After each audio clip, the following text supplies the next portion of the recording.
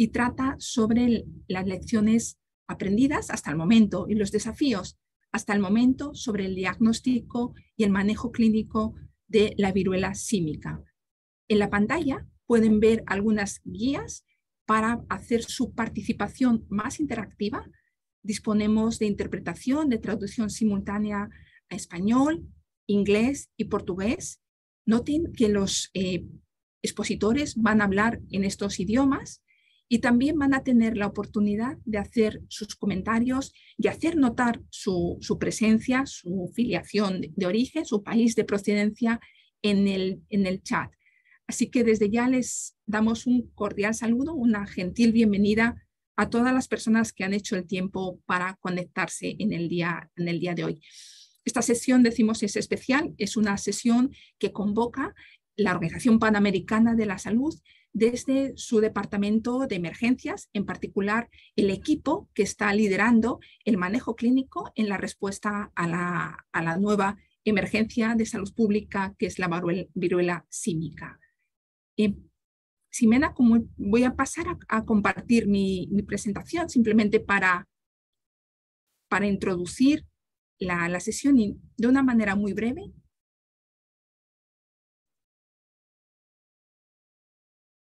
Ok. Perfecto. ¿Me confirman que pueden ver mi presentación? Sí, Pilar, perfecto. Excelente, excelente. Vamos a empezar de manera eficiente, rápida. Esta presentación, esta sesión va a quedar grabada para aquellas personas que después deseen volver a escucharla o otras personas que no hayan tenido la oportunidad. Así que sin más dilación y en aras de respetar los tiempos, vamos a comenzar. Esta sesión, subrayamos, está dirigida sobre todo a profesionales de la salud y vamos a mirar y a conocer acerca de las características clínicas, de los desafíos en el diagnóstico diferencial y algunos principios para el manejo clínico de aquellas personas afectadas por la viruela símica en la región. Vamos a tener una breve introducción por parte de mi persona y después vamos a escuchar realmente por los protagonistas, por las personas que hoy en día han estado en contacto, han seguido y han diagnosticado pacientes con monkeypox, con la viruela símica.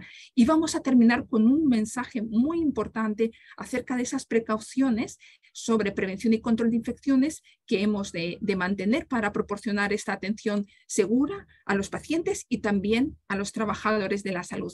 Y si el tiempo lo permite, vamos a tener un momento para escuchar sus preguntas e intentar responderlas. Okay.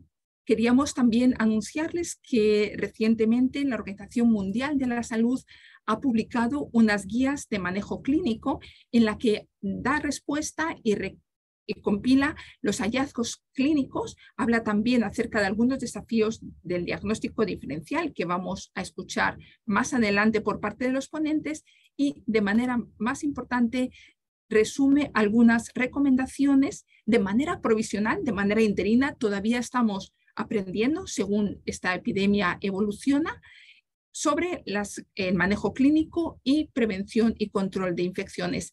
Esta guía se va a traducir en los 6 idiomas oficiales de la Organización Mundial de la Salud y ya se encuentra disponible para aquellos que les interese conocerla en la página web. Y es una base, es una guía inicial, pero que va a ser seguida por una guía más rigurosa basada en una evaluación formal de la evidencia en uno o 2 meses en adelante. También queríamos anunciarles que hay una nueva plataforma de clínica, también hospedada por la Organización Mundial de la Salud, sobre viruela símica y que permite este intercambio, esta construcción del conocimiento común para aquellas personas que estén actualmente viendo los casos de viruela símica. Tienen ahí el enlace y ahí pueden conocer más acerca de los objetivos y esta metodología para compartir la información clínica de primera mano entre colegas a través de la Organización Mundial de la Salud. Si tuviéramos que resumir 2 detalles importantes en esta guía, uno, muy resaltado, la guía es extensa, cubre muchos detalles, pero si tuviéramos que resaltar dos que son de importancia crítica. Tendríamos este camino en cómo se debe de manejar el paciente con sospecha o confirmación de viruela símica desde el momento del screening o el primer contacto con el servicio de salud hasta el momento en el que se toma la decisión si es un paciente que puede ser manejado, cuidado en el ámbito hospitalario, la inmensa mayoría de ellos, o en aquellas situaciones en que el paciente se va a beneficiar de una internación hospitalaria, dependiendo de criterios clínicos, de laboratorio y también sociales, ¿no? Okay. De todas formas, igual va a haber más oportunidades para preguntas y para conocer más acerca de los expertos que les van a compartir la experiencia. Y el segundo mensaje importante, hemos dicho, la inmensa mayoría de estos pacientes van a ser tratados, van a ser cuidados en sus domicilios. Es muy importante tener claridad acerca de cuáles son las medidas, qué pacientes pueden ser tratados, cuidados en sus domicilios y qué medidas hay que tener para que estos pacientes sean cuidados de manera segura, ¿no? Dentro de sus domicilios. Así que les animo a conocer más acerca de la guía, escuchen a los expositores y después, por favor, hagan preguntas a lo largo del chat. Sin más, vamos a comenzar con la primera presentación. La primera presentación va a estar proporcionada por el doctor Darrell Tan de Canadá. El doctor Darrell Tan nos ha hecho un espacio en su apretada agenda, de manera que él va a dar su presentación y después vamos a dejar unos 5 minutos para preguntas o comentarios, reaccionar después de su presentación, porque lamentablemente va a tener que salir. El doctor Darrell Tan es un médico, es infectólogo, trabaja en Canadá, en el Hospital de Ontario, y él es un experto también y tiene una amplia experiencia e investigación en temas de VIH en Canadá. Así que sin más voy a dejar de compartir mi pantalla para dar la oportunidad al doctor Darrell Tan para comenzar su presentación.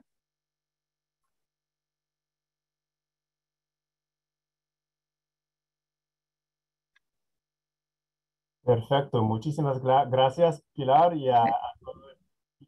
por la oportunidad de presentar my presentation in English. So as I begin, yes, I'm an infectious diseases physician and clinician scientist in Toronto, Canada. This is our skyline.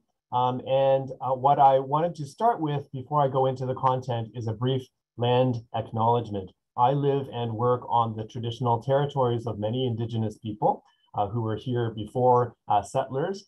And those include the Mississaugas of the Credit, the Anishinaabe, the Chippewa, the Haudenosaunee, and Wendat peoples.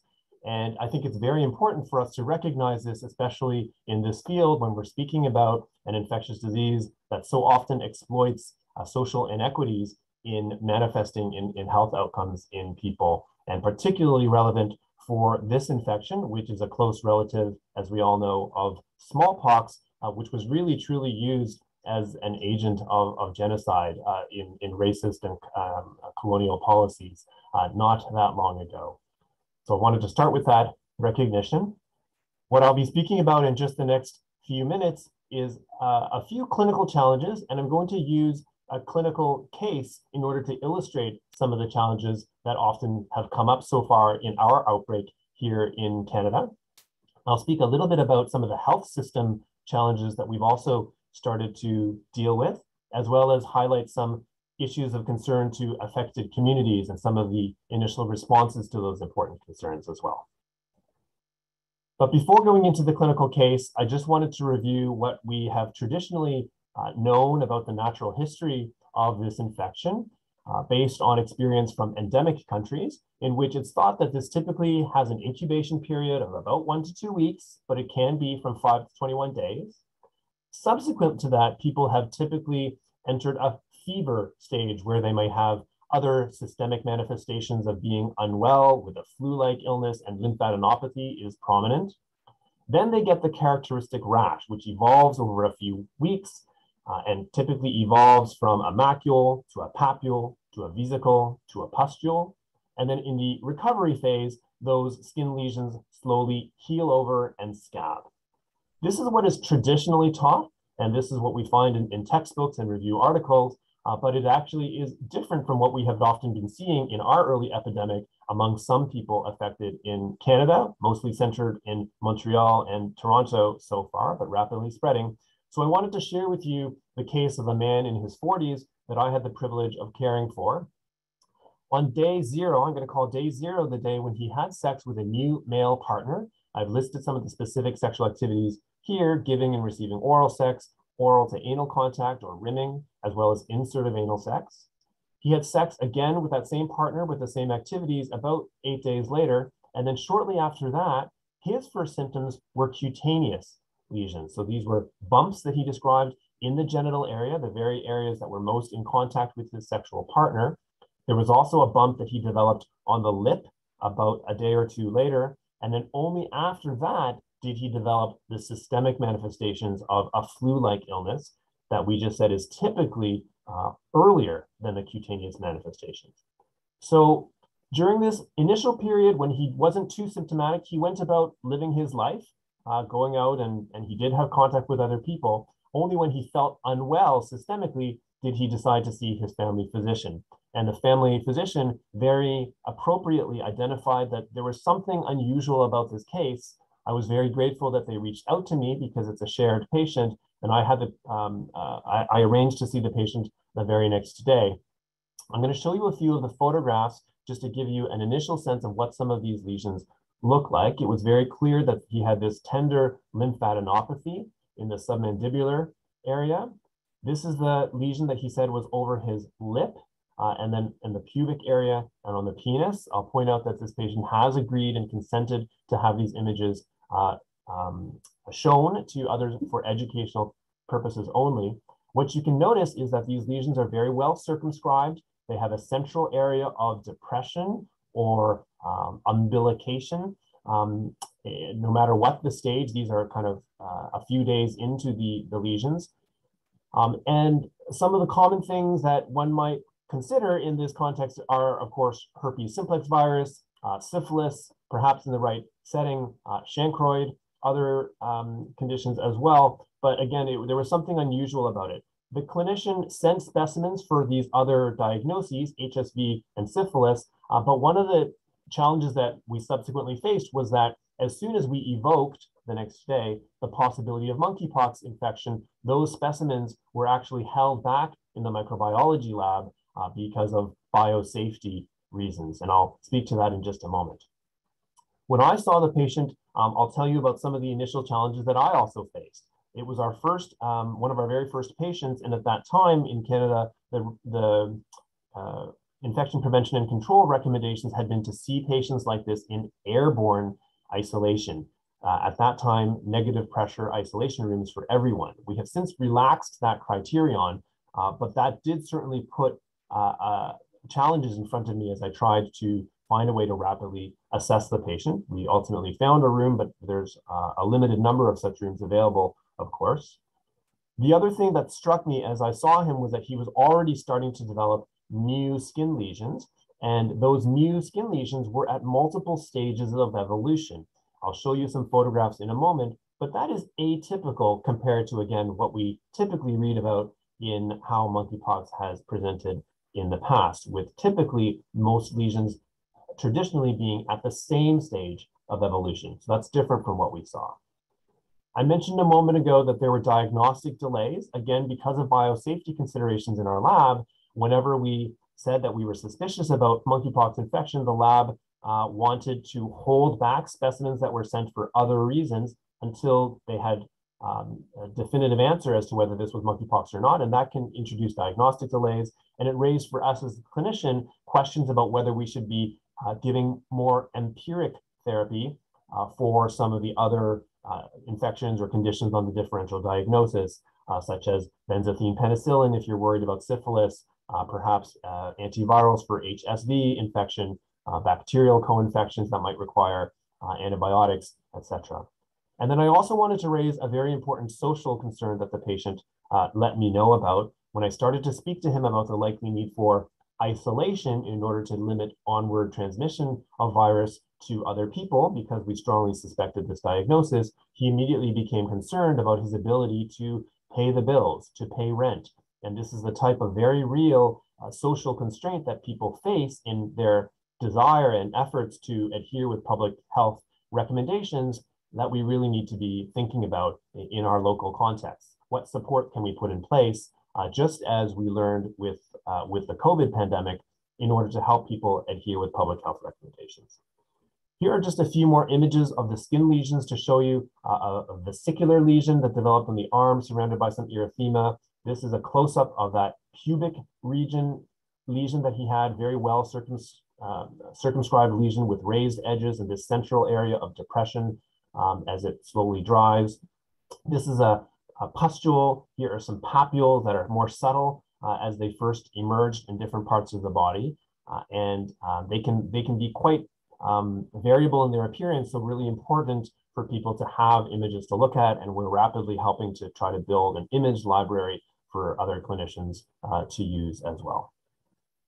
I've listed here some of the data that has been collected so far from Public Health Ontario, which is the largest province, the province in which Toronto is situated, even though we have the second largest number of cases after Quebec in Canada at this time. And I'll just remind folks that in addition to the rash and the cutaneous and the systemic manifestations, that sore throat, pharyngitis, is also sometimes recognized. And in this group so far of about 20 or so patients, we already saw that in about 15 to 25% of individuals. So important to consider that. Likely want to rule out SARS-CoV-2 infection in this context as well. So some other clinical challenges to raise for you as you think about how you might approach this if it ends up in your jurisdiction next. The diagnostic specimens that are used typically in our context to make this diagnosis are viral swabs. So this is a picture of the type of typical collection system that we use. The microbiologists have asked us, however, to send the specimen in a minimal amount of viral transport medium. So they actually have asked us to dump out most of the fluid, the universal transport medium that is typically in these vials, because they want the specimen to be diluted as little as possible in order to maximize the yield. So our microbiology labs have also started to pre-prepare specimen collection kits to make it easier for clinicians on the front line to remember to do that. I spoke earlier about diagnostic delays, and that really remains a challenge. There's no reason that a patient with monkeypox infection may not also have a co-infection with another sexually transmitted infection, another just coincidental infection, COVID-19. So we need to be thinking about how we can offer empiric management while waiting for specimen to be processed.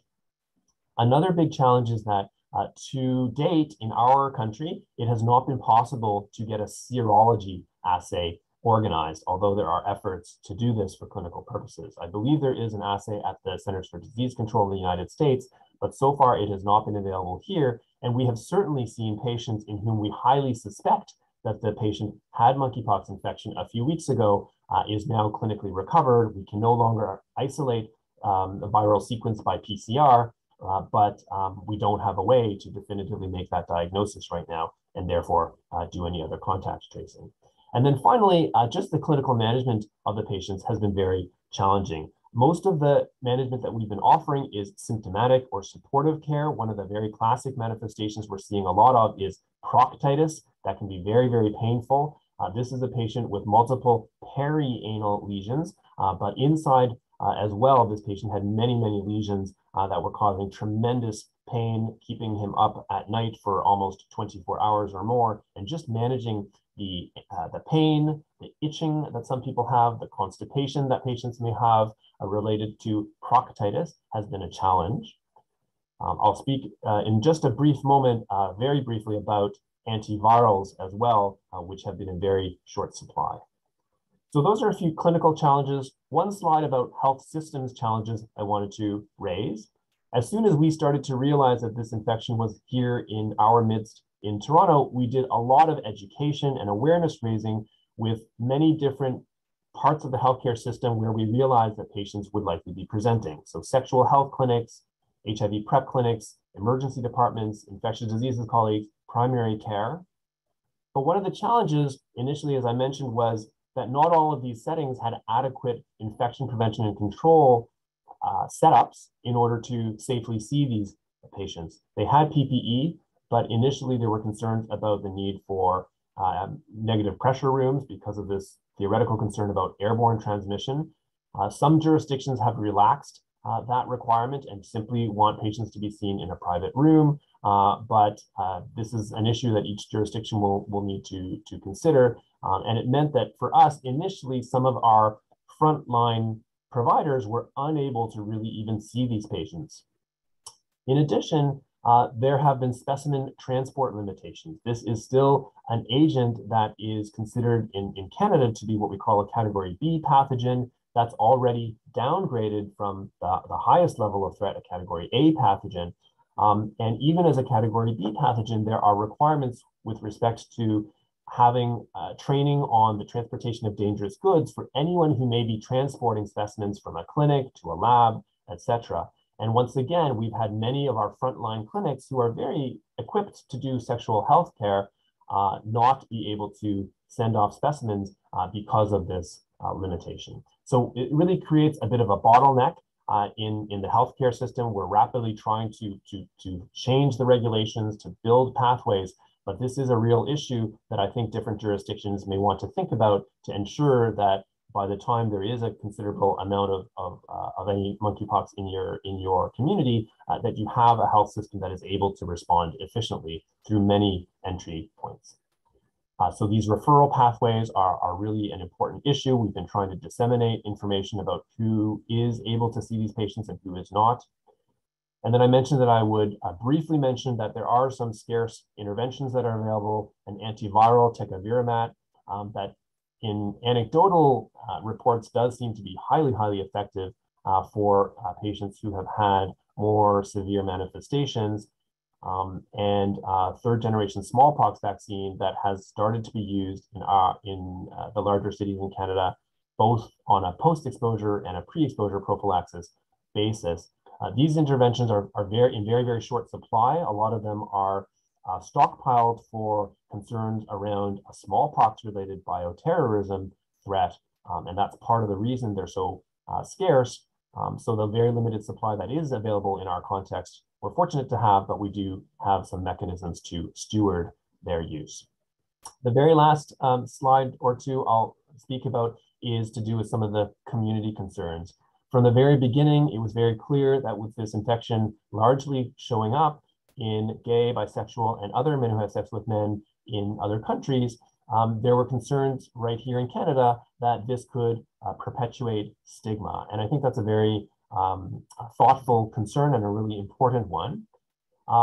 As a result, though, paradoxically, what has happened in some cases early on in Canada was that media and even other leaders were intentionally not speaking about the fact that it really was being detected in this community. And that paradoxically also can cause harm, I think. It meant that people may not hear about what was going on. It wasn't allowing us to speak about the inequities that sometimes perpetuate differential access to care. And so I think part of the solution really is to actually have really robust engagement between public health and clinicians and researchers and communities in our response to all these epidemics. And we're very fortunate that here where I work in Canada, we have a very large active civil society. Many organizations were immediately stepping up to the plate themselves and disseminating information, such as you see on the right-hand side. This is the Gay Men's Sexual Health Alliance in Ontario. And we've had a number of community mobilizations weekly since the very first case was detected in Toronto to discuss concerns and to discuss responses. So this is my last slide, just listing some of them, really ensuring that meaningful engagement was there at all aspects of the response, whether we're talking about education or vaccination or treatment or whatever. We've ensured that municipal, provincial, and federal policymakers have been able to come and join these meetings with us as guests. There have been concerns from the outset all over the world about stigmatizing imagery, the fact that in particular, many images perpetuated the idea that this could only occur on Black skin because of the history of this largely being in endemic countries in sub-Saharan Africa. And part of our response to that is to build an image atlas representing multiple skin tones. I've already spoken about the risk of stigma in the media, and part of the response again has been to ensure that there are media savvy, media trained community spokespeople that are comfortable to speak to the media and offer that perspective. Another concern has been to make sure that there really was barrier-free access to some of the scarce resources that we did use to try to respond, or we are using to try to respond, such as the vaccines. So even though, for example, we have criteria set out for who is prioritized for accessing the scarce supply of vaccine that we have here in Canada for pre-exposure prophylaxis, we've made sure that people are not turned away at the door just because they might not meet one of those criteria. And then finally, I opened with the vignette about my patient who was very concerned about financial support during his period of isolation. And this is something that applies to all infections of public health importance. We've been doing some advocacy to kind of build the opportunity to provide wraparound supports and other financial supports for people who want to do the right thing and adhere with public health recommendations. So I'll end there. This is my contact information and some of my funding sources that I wanted to recognize. Thank you so much. Okay, mil gracias. Thank you so much, Dr. Darrell. It was a fantastic presentation. Thank you so much for your generosity and time to prepare. Creo que el Dr. Darrell tiene que salir para continuar con su trabajo clínico, así que hay algunas preguntas en el chat, así que invito al Dr. Omar Sweat. Is okay with you, Darrell, if you can stay for a few minutes for a few questions from the chat? Will be okay? Yeah. Super. So Omar, please. Thank you very much, Darrell, and thank you very much, Pilar. Beautiful, excellent presentation. Darrell, there are many questions. I will try to summarize something. There is a question from Marcelo from Chile that asks about what is the level of protection for variola, the disease, or the vaccines. And if you know or you could detect any factor associated with severity in your cohort of patients.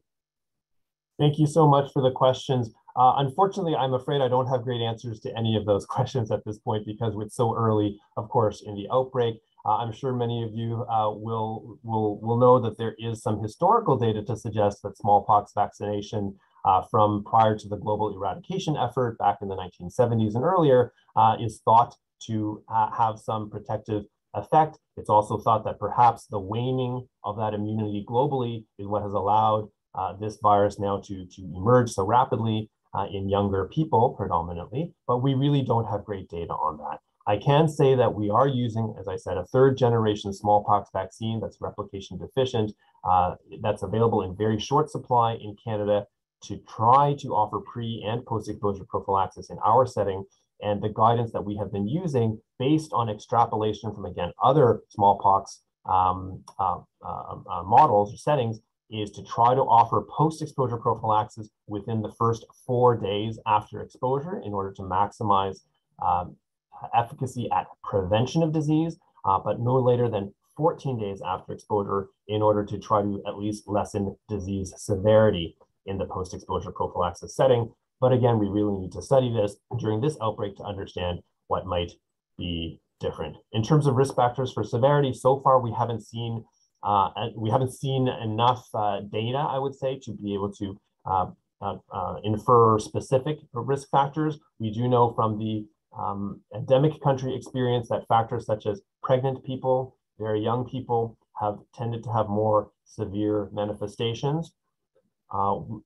There is some historical data to suggest that HIV status, HIV positivity may be important, but I think it's difficult to extrapolate that to our setting, at least to my setting, where we have, in general, a much higher proportion of people with undetectable viral loads. So we're actively studying these things. I can tell you that in collaboration with others internationally, I think the estimate is somewhere in the range of 10 to 15% of individuals so far have been sick enough to warrant hospitalization, but I'm not aware of any deaths or fatalities, certainly not in Canada or in those that I've heard of in other affected countries so far. Thank you, Darren. Very few questions which are answered. Have you seen health personnel affected? No, we have not. Thankfully, that might be because we have been very diligent with emphasizing personal protective equipment and infection prevention and control practices right from the outset. So there was some preparedness, and I think that's key to preventing that from happening. And again, I think that mirrors the experience in most other settings so far. And how long it takes to have the result of the PCR in your labs? This is really a local lab, specimen transport and logistical issue. My colleagues in Montreal have been much more successful at getting results back within 24 hours. For us, it's taking a little bit longer just because of logistical reasons. So I think it's a very variable issue. It's a PCR assay that is being used. So of course, theoretically, it could be done very quickly if you have rapid access to get your specimen to a reference lab that can do the test.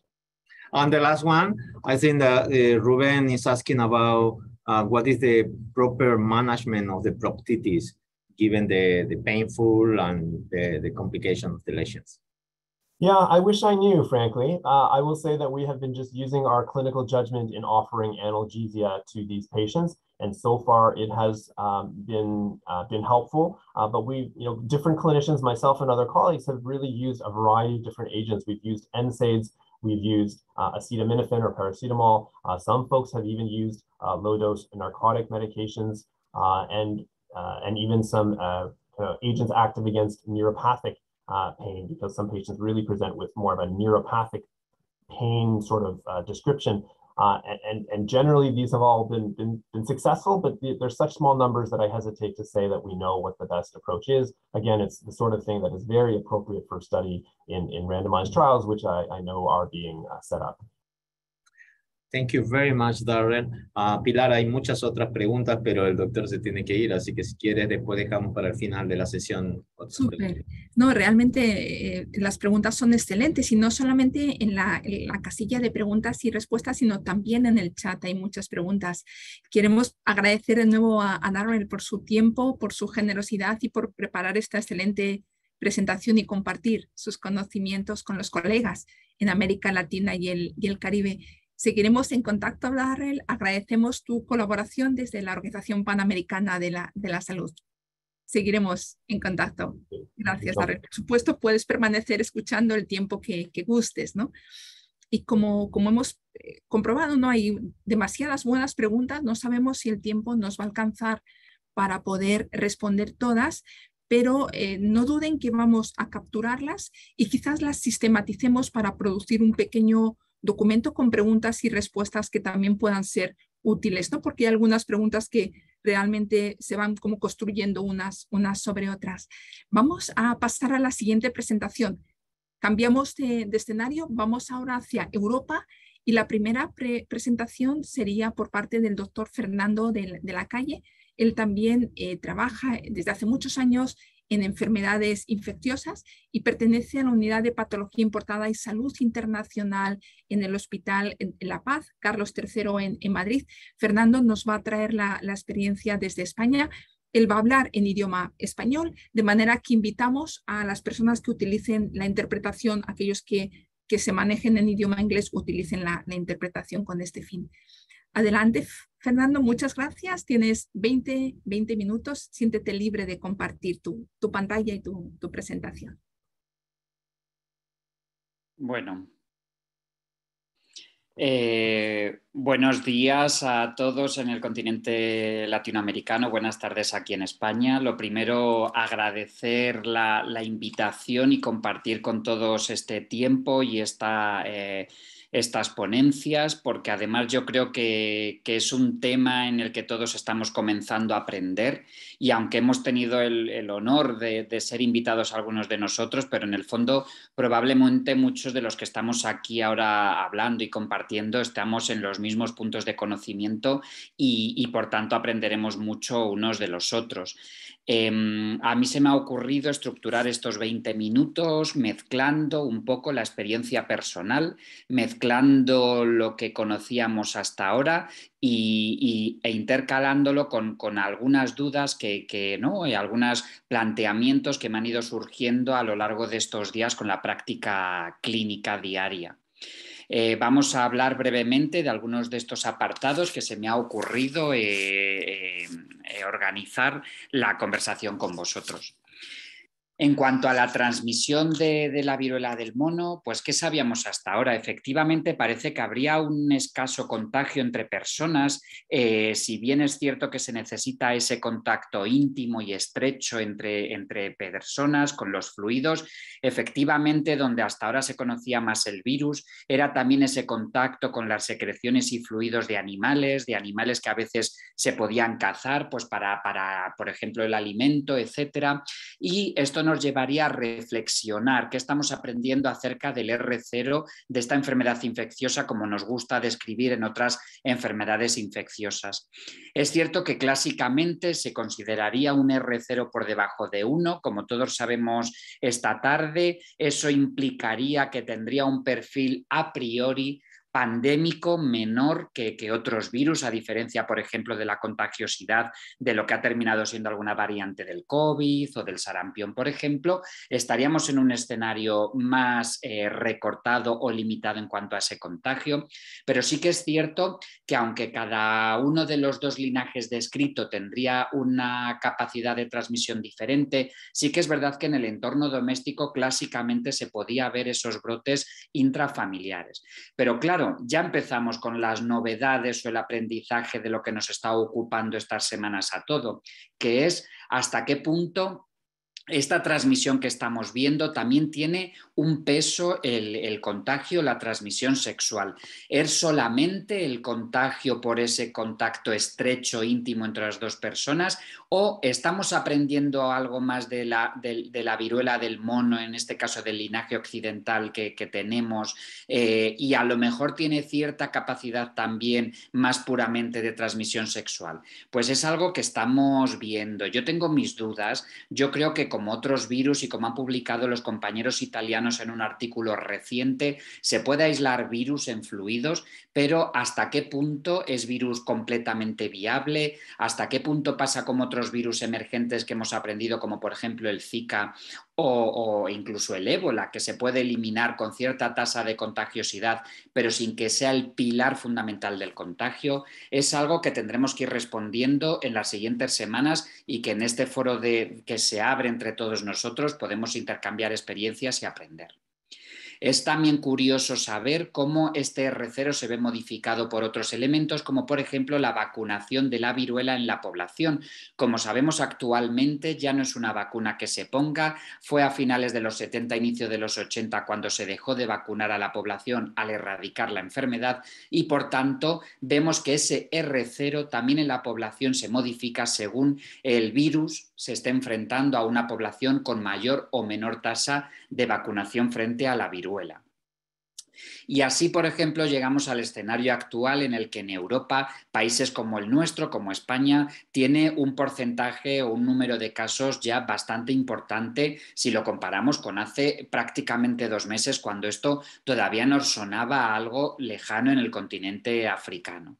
Lejano, mal conocido como lejano, porque sabemos que ya nadie estamos lejos de nadie, y menos para las enfermedades infecciosas, pero efectivamente ahora ya sí que hay una transmisión claramente comunitaria, como vemos. En cuanto a la transmisión, también hemos ido aprendiendo la implicación que tiene en el diagnóstico. Sabemos que clásicamente son las muestras cutáneas y de orofaringe las que mejor podrían captar o tomar esa muestra para análisis del virus. Nosotros en el hospital hemos hecho unos protocolos en el que en todo paciente que hay una sospecha, cogemos un tubo de serología para intentar analizar, aunque esta técnica todavía es verdad que es muy limitada y con un uso con significación clínica a día de hoy, o por lo menos en la práctica algo limitado. Sí que cogemos esas muestras de vesícula, de orofaringe y de algún otro fluido para intentar analizar. Hasta ahora claramente se cumple lo que sabíamos ya con esta enfermedad, que son las lesiones en la cutáneas, las vesículas, las que suponen más rentables para este diagnóstico mediante PCR, que hace poco ya hemos empezado a hacer en nuestro hospital también. La política sanitaria que se ha tomado en nuestro territorio es, al principio se centralizaba en el Centro Nacional de Microbiología, que está ubicado aquí en la Comunidad de Madrid, pero es verdad que ante el incremento de casos se ha buscado hospitales centinelas que también puedan hacer esta técnica PCR. La técnica se hace, como decía mi compañero de Canadá, con medidas de seguridad como si fuera nivel 3, pero es verdad que luego las instalaciones, manteniendo toda la protección y precaución con el personal que lo hace, pero es verdad que las medidas son algo más rebajadas de lo que se pensaba en inicio con esta enfermedad, o por lo menos las que aplicaríamos con lo que estamos aprendiendo de este linaje occidental, que es el que estamos identificando en nuestro territorio. ¿Qué vamos aprendiendo y qué podríamos ir aportando en cuanto al cuadro clínico? Efectivamente, mi compañero de Canadá pues, ha dado una ilustración muy formativa sobre lo que ellos han aprendido y no se diferencia mucho de lo nuestro. También estamos observando ese cuadro clínico inicial con pródromos. Sí que es verdad que estamos viendo que no siempre aparece la fiebre antes que las lesiones cutáneas, por lo menos en nuestros pacientes. A veces estos síntomas se solapan, a veces aparecen las lesiones cutáneas casi simultáneamente a la sensación de fiebre, e incluso a veces no estamos viendo fiebre demasiado elevada o demasiado identificada por el propio paciente, y son más esas lesiones cutáneas en ciertas localizaciones, región púbica o región perianal, lo que es un síntoma más manifiesto y que hace al paciente acudir a consultarnos. Por ejemplo, en los primeros documentos que publicamos aquí en cuanto a diagnóstico diferencial, ¿no? Era importante en esas fases iniciales en atención primaria, en otros médicos que pudieran estar menos familiarizados con estas enfermedades, el diferenciarlo del chancro sifilítico, de algunas otras enfermedades de transmisión sexual. Hicimos esta guía con fotos de pacientes reales de los que vimos al principio, una vez más, como mi compañero describía, esas vesículas con el interior pardusco según evolucionan los días, y que a veces la problemática que hemos visto en cuanto a la contención y cadenas de transmisión es que en ocasiones simplemente son lesiones muy disimuladas que pueden estar localizadas de manera muy única, muy solitaria, y por tanto hacer, sobre todo al principio cuando no se tenía tanta información, que el paciente no tuviera constancia de que esto pudiera ser esta enfermedad y que a lo mejor pues era una pústula a grano infectado de otra naturaleza. Estos ya son pacientes también atendidos por nosotros mismos en nuestra unidad y nuestro hospital. Me parece ilustrativa las lesiones en diferentes estadios de la enfermedad. También hemos visto que en una misma zona que aparecen del cuerpo sí que más o menos siguen esa misma línea de evolución en las lesiones, pero luego pueden ir apareciendo en otras zonas y por tanto aparecer evidentemente en diferentes zonas del cuerpo, diferentes estadios evolutivos de las lesiones. También aquí vemos esas adenopatías regionales muy manifiestas, como vemos en la región púbica de este paciente, cerca de donde tiene el mayor acúmulo de lesiones. Vemos que se cumple el no respetar palmas y plantas, un paciente que vino con estas lesiones en el día 11 de inicio de los síntomas, cuando sí que había pasado en este caso por esa sensación distérmica inicial, cefalea, malestar general, y que posteriormente se fueron haciendo estas lesiones con extensión, como vemos, al resto del cuerpo. Donde más evidentes era en esa región púbica, pero vemos que en el tronco y miembros inferiores también aparecían, y una vez más con esas diferencias de estadios evolutivos. Hasta ahora teníamos aprendido que las tasas de mortalidad o letalidad podían ser diferentes si era el linaje de África Central o el de África Occidental.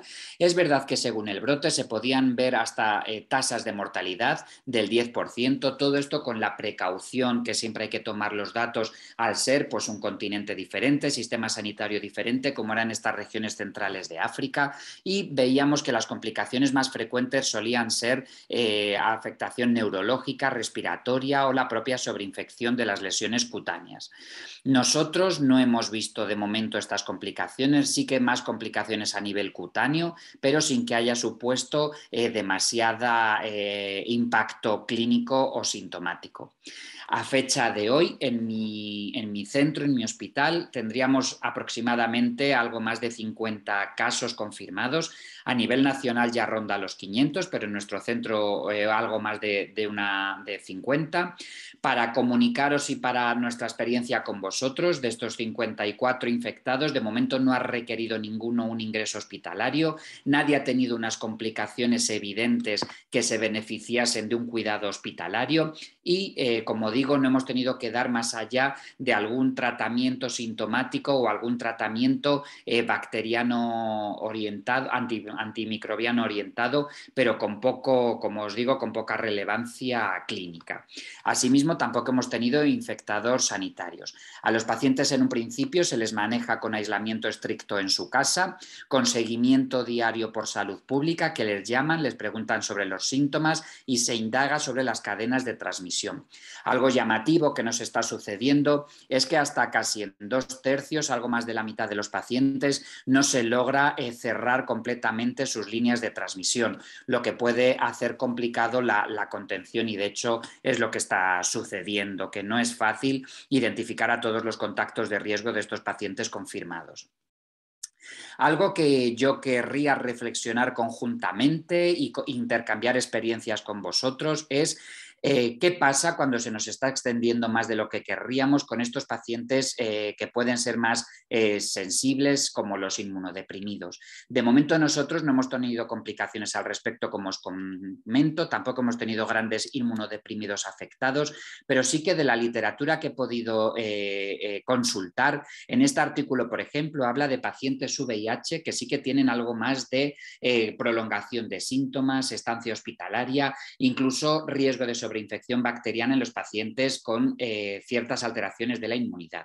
Si bien en este artículo los pacientes que nos presentan con VIH, no todos tienen el mismo estatus inmunitario y no todos están en las mismas pautas de tratamiento o inicio de tratamiento antirretroviral. Por tanto, también son datos que tomaríamos con precaución. Pero sí que me parece un punto importante a reflexionar, porque en nuestros sistemas sanitarios cada vez hay más pacientes que sí que toman inmunomoduladores o inmunosupresores, ¿no? Pues gente con enfermedades autoinmunes, enfermedades sistémicas, enfermedades oncológicas. Y es lo que tendríamos que tener la cautela de esta enfermedad en estas poblaciones.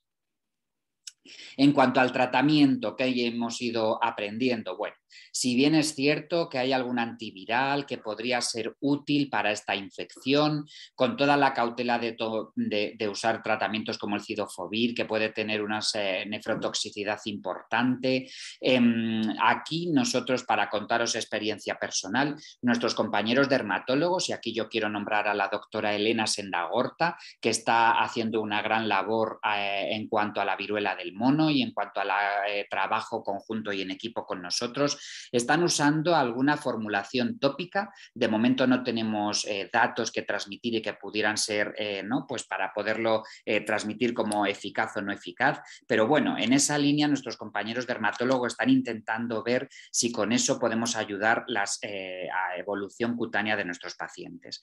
Hasta ahora simplemente transmitiros que el tecovirimat, nosotros ahora de momento no ha hecho falta usarlo y tampoco es un antiviral que sea fácilmente accesible, pero por por toda la revisión bibliográfica que estamos haciendo, la comunicación con la Agencia del Medicamento, tanto española como europea, es el antiviral que, dado el caso, quizá podría ser mejor candidato para usar. Todo esto siempre habría que evaluarlo con los estamentos sanitarios, el evaluar el beneficio del paciente, etcétera. De momento sería una información más de revisión literaria que de práctica clínica.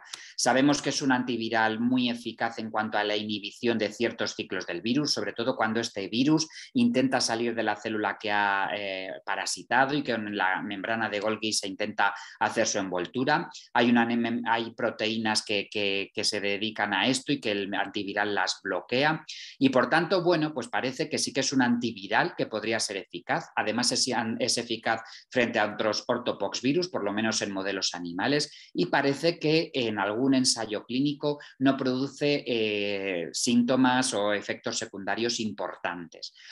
De momento, lo poquito, algún compañero de Reino Unido parece que luego vienen a continuación, quizá nos den algún dato más, que lo han podido usar, pero en casos muy aislados, muy concretos, sin que todavía podamos dar conclusiones. En un principio podríamos usar dosis establecidas de 600 miligramos 2 veces al día, en pautas algo más largas, mientras resistimos, mientras para que el paciente vaya desarrollando una respuesta inmunitaria adecuada. Como digo, de momento no hemos tenido ningún paciente que nos haya hecho necesario plantearnos el beneficio de aplicar un antiviral, como sería el caso. Y, por tanto, como pasará con muchos de los que estamos participando esta tarde, lo tenemos pues en la recámara, ¿no? Bien estudiado, bien conocido o intentándolo, pero de momento sin que lo hayamos usado y podamos compartir una experiencia al respecto. Por tanto, al final va a ser, como todos sabemos, el control de las complicaciones, tratamiento sintomático y antibacterianos si hicieran falta ante determinadas complicaciones. La vacunación, otro debate. Es interesante ver en ciertas gráficas cómo vemos, por ejemplo, en este caso de Nigeria, vemos muy bien representado cómo, según va disminuyendo la población vacunada por la viruela, ¿no? Ese paso poblacional y que va quedando un remanente cada vez menor de personas vacunadas, coinciden con los brotes mayores de viruela del mono en estas regiones africanas. De las vacunas que tenemos y que también compartía nuestro compañero, nuestro compañero de Canadá. De las diferentes vacunas, bueno, es verdad que ahora mismo no están totalmente accesibles. También nosotros en España están bajo una estricta legislación y, por tanto, a priori podrían usarse si las aplicamos durante los primeros días de exposición como para controlar los contactos de alto riesgo, esas personas o ese personal sanitario o por otras circunstancias, personal de laboratorio que ha estado en contacto con ortopoxvirus o en este caso con viruela del mono. Pero claro, efectivamente tenemos que conocer que es una vacuna de virus atenuados y en que hay primera, segunda y tercera generación, unas mejor toleradas que otras y con menos efectos secundarios. Al fin y al cabo, estamos viendo cuadros que en general, salvo complicaciones como proctitis, abscesos cutáneos, etcétera, no están dando a nivel colectivo un impacto importante en cuanto a números de ingresos o de salud pública, o por lo menos de momento. Y, por tanto, es una vacuna que habría que ahora mismo, puesto en riesgo-beneficio, pues dado que tiene su impacto en personas inmunodeprimidas, que no se puede usar en embarazadas, lactantes, que algunas como la de tercera generación tampoco en edad pediátrica, etcétera, pues bueno, habría que tener en cuenta que nos puede dar más riesgo que beneficio en el escenario actual que estamos viendo y, por tanto, a pesar de que son difíciles de disponer de ellas o no tan sencillas, pues riesgo-beneficio probablemente a día de hoy no serían del todo necesarias para el control de este brote, o no por lo menos lo que digo con ese impacto de salud pública. Y que sepamos que se postula si se pudieran usar con algún antiviral como el tecovirimat en el caso de posexposición. Y ya vamos acabando. En el tratamiento no hay que olvidar del control del entorno. No nos olvidemos que es una zoonosis, que compartimos virus con otros animales, sobre todo los roedores como reservorio natural y que salta de manera ocasional a los simios no humanos y a nosotros. Y, por tanto, no sería la primera vez que hay un susto al respecto cuando unos roedores se trajeron del continente africano a Estados Unidos y hubo un brote en humanos. Por tanto, aquí desde el Ministerio se ha tenido en cuenta la precaución y cuidado sobre nuestros animales de compañía. Si una persona está infectada, es importante que notifique si tiene animales, se le encuesta en la encuesta epidemiológica, evitar el contacto con sus mamíferos domésticos, sobre todo si son roedores, y hacer ciertas control sobre el aislamiento del animal, indicaciones en ese protocolo que os expongo y que es extenso, como pasearlo si hay que sacar al perro, por ejemplo, a la calle, es decir, está todo pensado o se intenta. Y también, por supuesto, en este concepto de One Health, saber la protección también del veterinario que pudiera tener que atender a un animal de compañía que ha estado en contacto con una persona con viruela del mono. Y de hecho, sobre esto ya hay cierta legislación en control de animales como el CDC que prohíbe el transporte de ciertos animales del continente africano. Y ya acabamos con las medidas de protección, lo que hemos aprendido. Ya mi compañero decía ciertas, ¿no? Pues presión negativa, etcétera. Nosotros al final, cuando vemos un caso para diagnosticar, y os comento así el transmitir experiencia personal, lo hacemos en un cuartito de contención que tenemos en la urgencia del hospital, en una salita para alta sospecha, donde se toman las muestras y se intenta que esa sea una sala exclusiva para estos pacientes, pero sin que sea necesario unas medidas de aislamiento como lo que tenemos, por ejemplo, en el cuartito de contención que usamos para sospecha de fiebres hemorrágicas.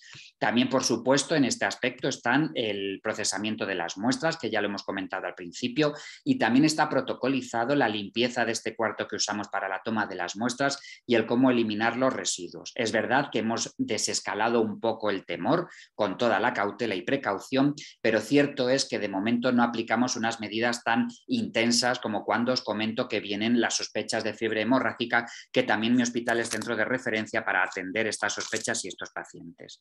Y ya simplemente la lista de reflexiones que comparto con vosotros, el que hay que estar simplemente preparado y todas las dudas que he intentado compartir con vosotros y que esperemos que entre todos podamos intercambiar información, aprender y solventar. Con esto, para no alargarme, acabamos y muchas gracias. Muchísimas gracias, Fernando. Excelente presentación, muy clara, muy específica y compartiendo la experiencia desde primera mano. Verás que hay muchas preguntas también en el chat, específicamente de preguntas y respuestas, de manera que si te animas a responder algunas por escrito, eso nos permite agilizar la reunión. Si no, vamos a dar espacio a la presentación del doctor Sanjay Bangani, y después daríamos ese espacio para las preguntas y respuestas de la presentación. Así que gracias, Fernando, y puedes dejar de compartir tu pantalla. Y ahora invitaríamos al doctor Sanjay Bangani. So, Dr. Sanjay, you can open your camera and as well you can start sharing your presentation. Thank you very, very much. Thank you so much for being with us today with our colleagues in Latin America and the Caribbean. And we know that you are bringing the experience from UK. So we know that you work you are as well infectious disease specialist and working in a department of infectious diseases, HIV medicine in the Royal Free Hospital in London. So thank you so much for your collaboration with the Pan American Health Organization. We are the regional office of WHO, and the floor is yours. Thank you ever so much, and greetings, colleagues all over Southern America. It's a real pleasure to be with you this afternoon for us, this morning for you. I'm going to share a little bit of experience of what's happened in the UK with the current outbreak of monkeypox. So I wanted to start you off with a little bit of history around this. UK has a lot of colonial links to Africa, especially Nigeria, East and Central Africa. And so we have a population that is very mixed, and there is frequent travel. And so we're no strangers to monkeypox, in that we've had a number of travel associated cases of monkeypox over the last couple of years. And in fact, that data was published just a few weeks ago. So on the 7th of May, we had our first case of monkeypox for 2022. This was a female that had returned from Nigeria with an unusual rash, and it didn't take the clinicians very long to pick this up as monkeypox that was acquired in Nigeria. On the 14th of May, we had a family of 3 in London who all came up with monkeypox, but had no travel or link to case 1. And so this started to ring a few alarm bells in terms of what was going on. Very shortly after, in fact, 2 days later, there were 4 men who self-identify as MSM, were unlinked to each other and to previous cases presented with monkeypox at a hospital in London. And then, shortly afterwards, there were 2 further men via sexual health clinics, also diagnosed with monkeypox.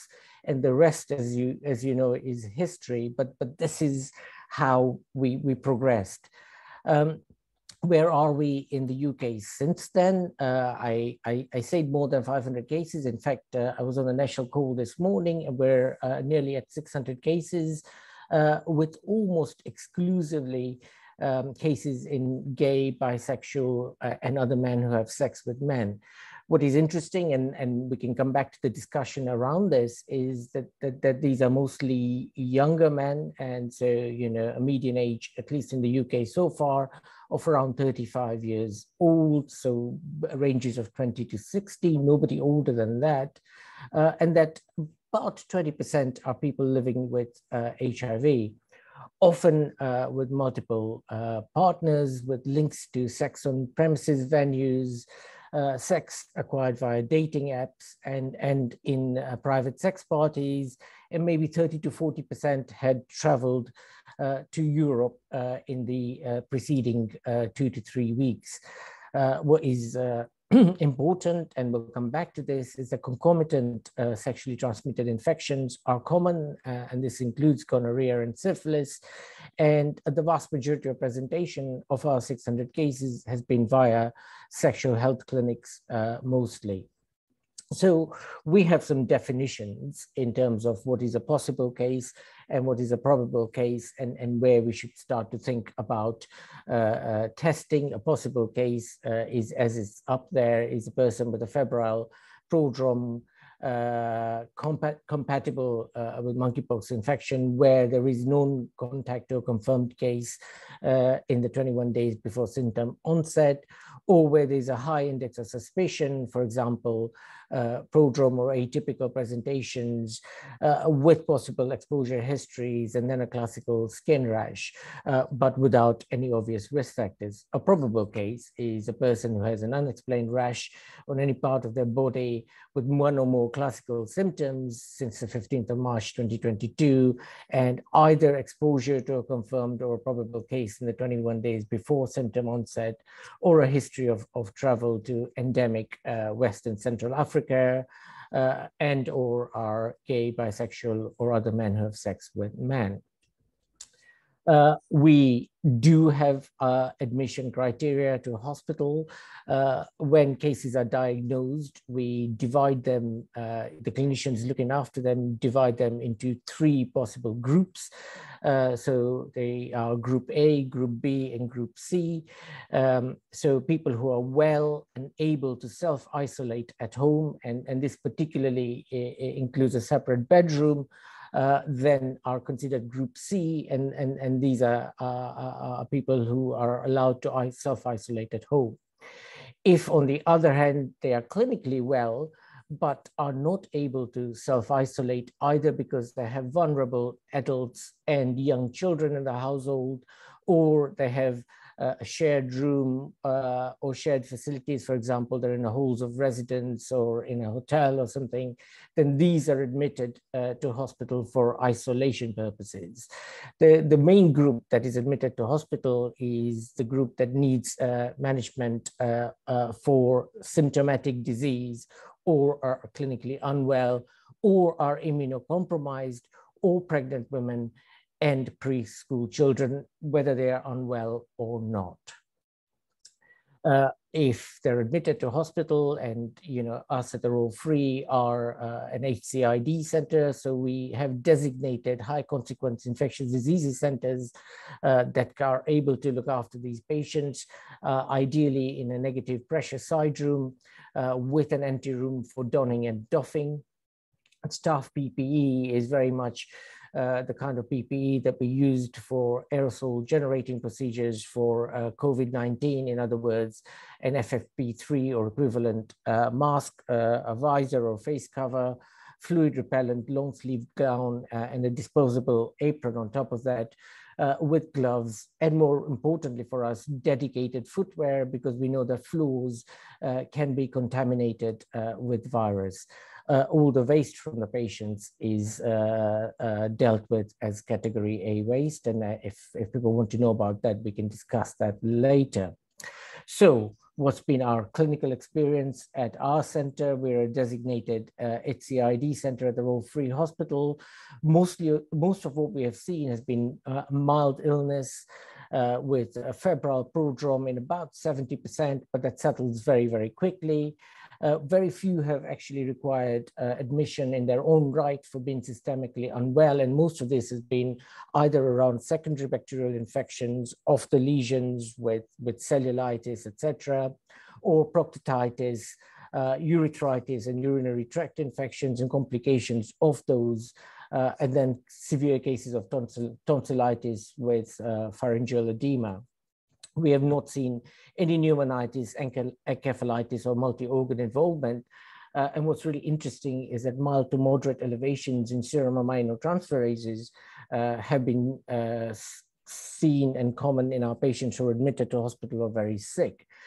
Presentations are often, as we've said, to STI clinics, and we've talked about the differential diagnosis here, which includes a number of things, including disseminated gonococcemia.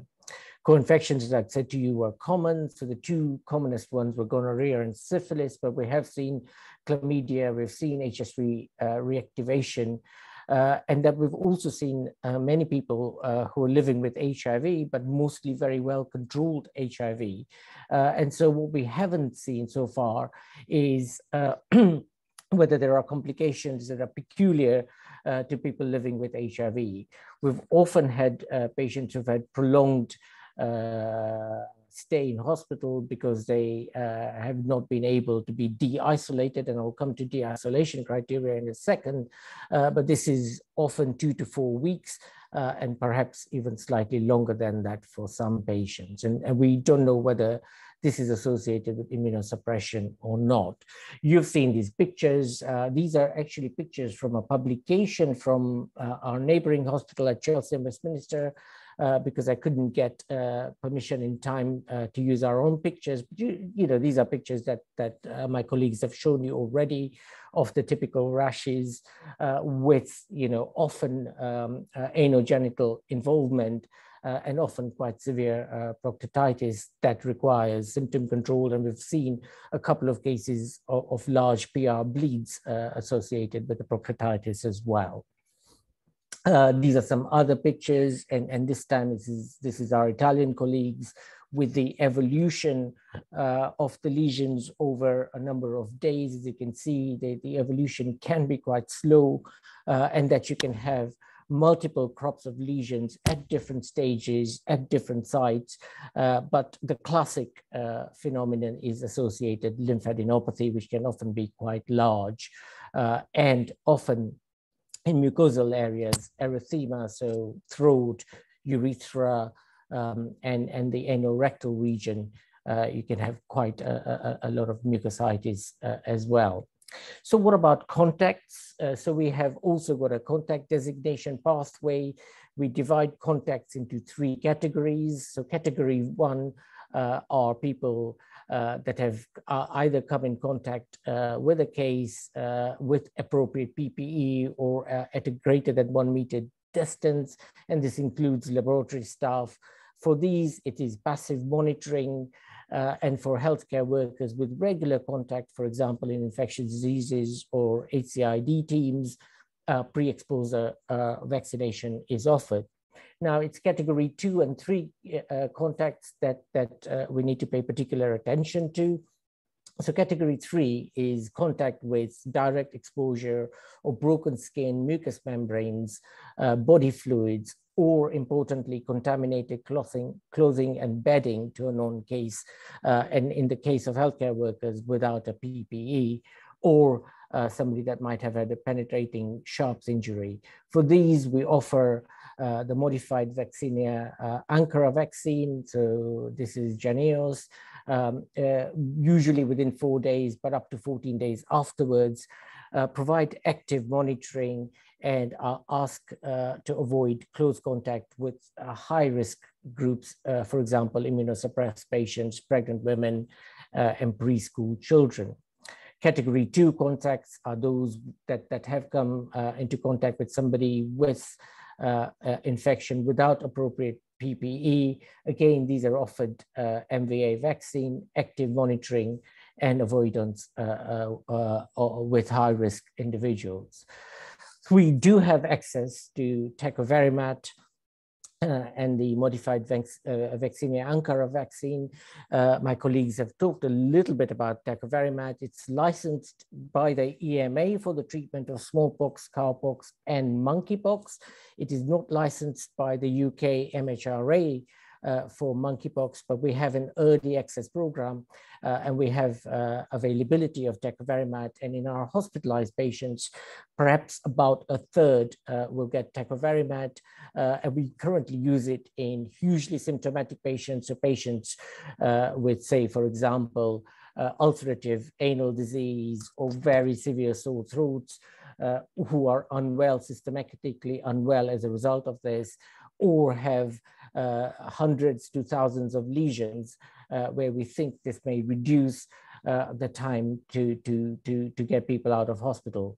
There is very little human data on efficacy. We have had the ability to use this in one patient in the UK in 2019 with good effect, but the animal model data is very impressive for tecovirimat.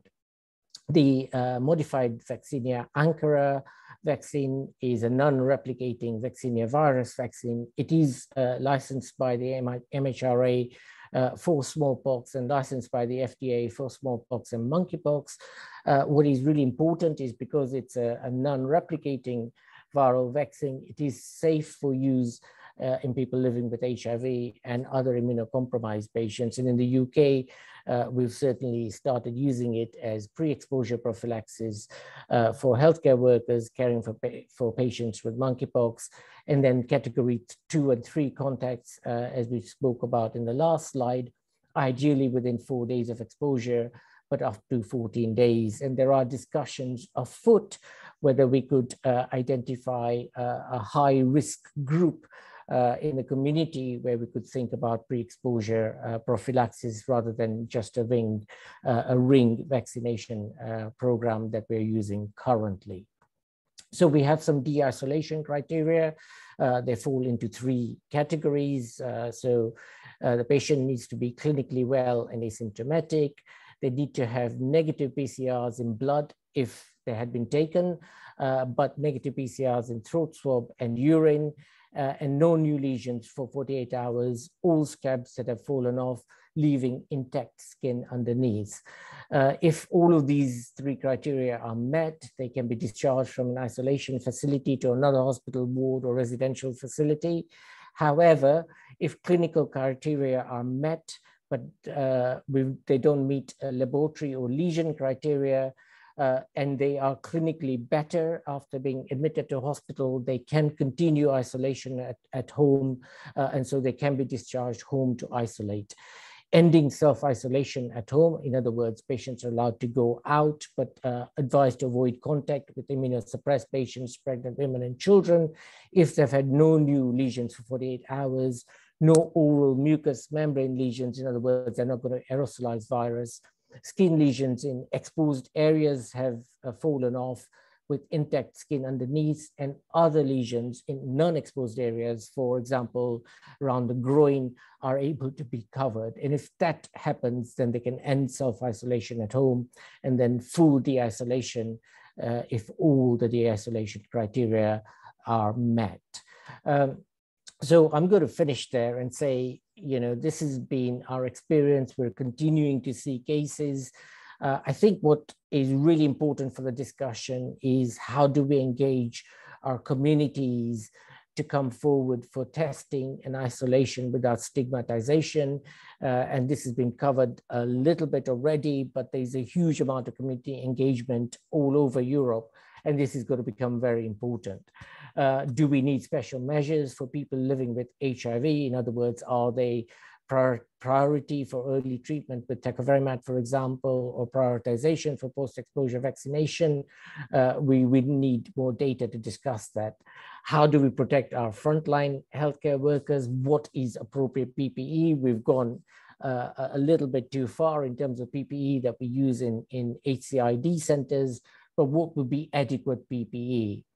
Is there really sexual transmission? This question has been asked. We know that the virus has been found in seminal fluid, but is it still found in seminal fluid once the rash is resolved and the patient meets de-isolation criteria? And this is a question that we haven't answered as yet, but there are studies looking at this. So our pragmatic recommendations in the UK currently are that once you meet all de-isolation criteria, you continue to use condoms for intercourse for at least 8 weeks after, based on no data at all, until we can get some data to say that there is no virus in seminal fluid once you made a full clinical recovery. That's a pragmatic recommendation that's been made by UK HSA. Important question is there asymptomatic transmission? Is the efficacy of the MVA vaccine preserved in people living with HIV?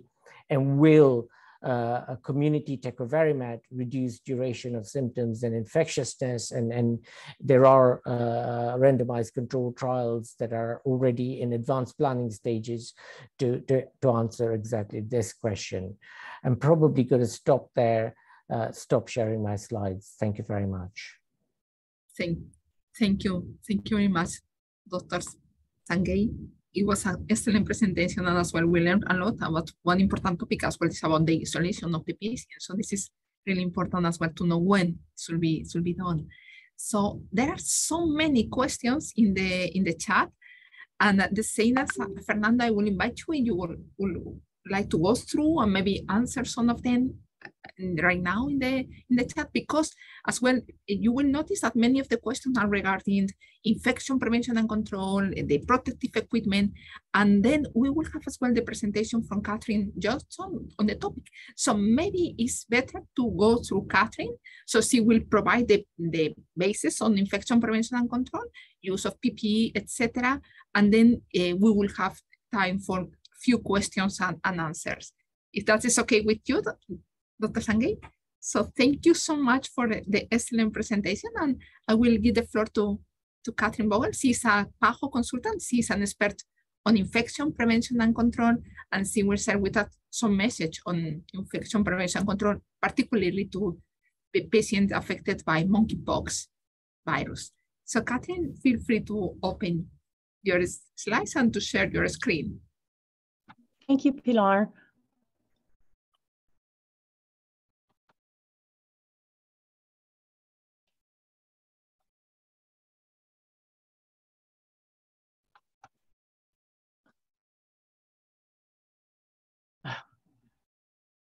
Bear with me a moment while I get my presentation to actually come up on my screen. There we go. Okay, is everybody seeing the presentation mode? Yeah. Excellent, excellent, thank you. So we got some excellent information from Dr. Tan, Dr. De La Calle, and also Dr. Bagani. But I'd like to talk just briefly about some of the infection prevention and control recommendations that have been made. And the key to disease prevention within the healthcare setting is going to be at the first point of care. And it entails the rapid identification of at-risk persons and immediate entry into appropriate isolation or segregation, whichever one is selected based on your hospital protocols. WHO does recommend the use of standard precautions as well as additional precautions for droplet and contact precautions, similar to what we've been applying with SARS-CoV-2, including the use of a respirator mask, an N95 mask or an FFP2 or equivalent, And one interesting point that came out with WHO recommendations, and as Dr. Begani spoke about, is the use of dedicated footwear. And what's important to note is the dedicated footwear has to be able to be cleaned and disinfected. So here we're looking at something such as boots or other closed shoes, which can actually be washed and disinfected. And when we talk about with respect to the management of linens in healthcare settings, we have to be attentive to the use of curtains in rooms, as well as curtains that are used around cubicles if you are in a situation where you are cohorting patients.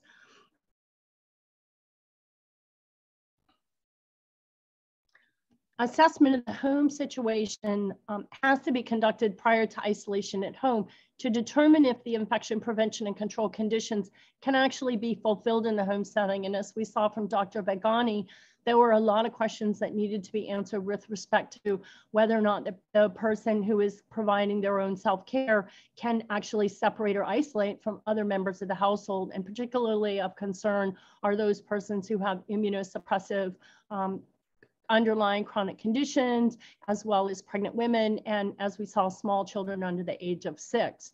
So if the person, optimal would be that the person with monkeypox would stay in a dedicated, well-ventilated room. And when you talk about in the home setting, good ventilation is reliant on not always air conditioning systems or HVACs, but also the use of open windows or windows which can be opened frequently to air the room out. And when we talk about the use of open windows in tropical settings, we have to remember we still have to be attentive to mosquito-borne diseases, so that we need to be looking for screens on the windows. And then obviously the provision for having dedicated utensils, linen, towels, and beds for persons with monkeypox. So avoiding sharing any personal items. The appropriate linen and waste management, including, as I stated before, curtains, if that is used to separate the person, or if there are curtains on the rooms and the windows, would need to be handled as contaminated linens as well. And then one of the key things about management of linens at home, as well as in healthcare settings, is making sure that they are not shook, that they are carefully lifted and rolled inwards on themselves to prevent contamination of the forearms and the clothes for persons that are removing them.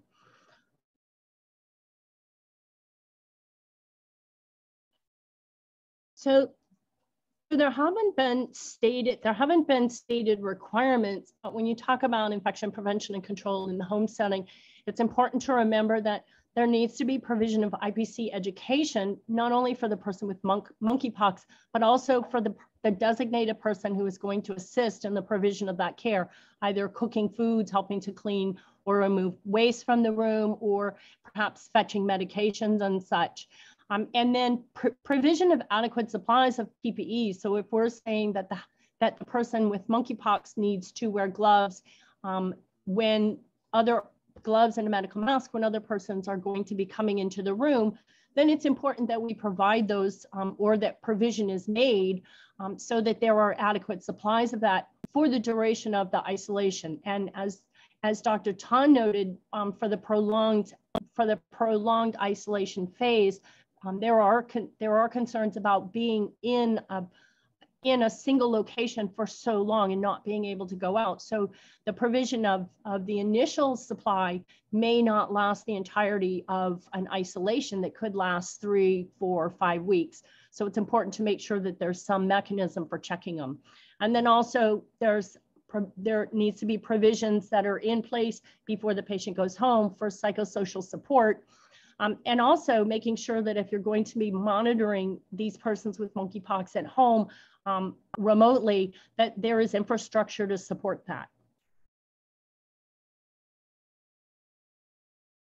And lastly, we do have limited lessons that learned that are already coming out, both from Massachusetts General as well as from Dr. Bagani's people, from Dr. Bagani's country, from the National Health Security documents. And so we have seen the likes of the ability of staff to not only access PPEs, but also to use them safely. And so making sure that there are monitoring provisions to ensure that the staff are following appropriate infection prevention and control precautions in these high-risk situations, and then making sure that the facility has the provisions or the capacity to be able to provide just-in-time refresher settings for the staff. So making use of pop-up trainings to ensure that everybody who is using these PPEs are up on it, and that they have support to do it appropriately and correctly.